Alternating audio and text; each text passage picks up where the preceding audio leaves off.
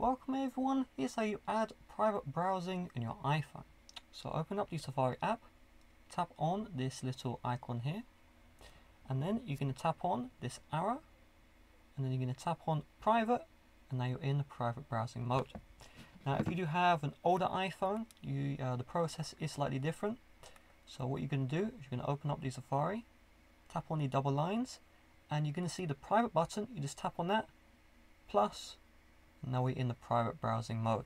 So on the older iOS firmwares, it doesn't really tell you, but you have this grey bar at the top, and in your iOS it will say private browsing mode. If you do tap on the multitasking button, it does show whether or not you're in private or not, so just keep that in mind. Of course, make sure you are in the private mode before you do your searches. If you don't see private mode here, that means it has been restricted. Maybe it was restricted by a provider such as an MDM, school iPad, something like that, and the only real way to get around that is installing a third-party browser app which has a private browsing mode.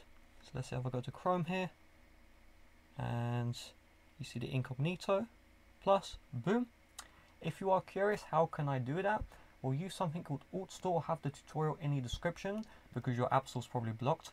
With Alt Store you can sideload apps, just sideload Alt Store, sideload Google Chrome, and then that will work around. That's what I used to do when I was around 12 years old, 13 years old, to get around the school blocks. So with that being said, thanks for watching. See you guys later. Bye bye.